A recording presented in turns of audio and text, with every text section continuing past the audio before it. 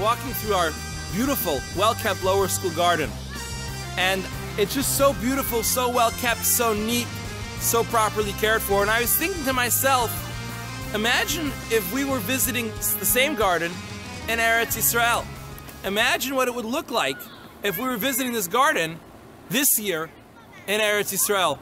It would be overgrown, it wouldn't be neat and clean, because as the Torah tells us in this week's Parsha, this year and every 7th year, we have the mitzvah of keeping Shemitah. Shemitah is when every 7th year we allow the land to grow. We now go to my guest host for this week's Oneg, Pinchas Rosenfeld, for a list of things that we could learn from the mitzvah of Shemitah.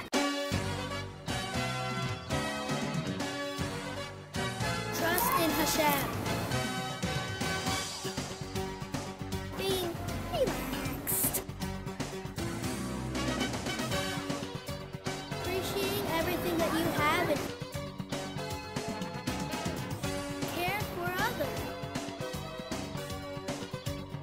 Learning to use our free time so you can learn Torah and hang out with your family. Eating vegetables. Learning to eat vegetables.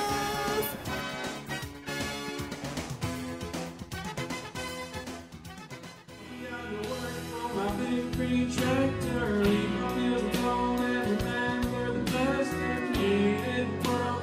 The fields and with pasture, yeah, we spent some time on the stuff that matters. Enjoying if you want to, until my day there's a job to move on to. Take the time to pray, we need to go faster, cause I ain't got no work for my big green tractor.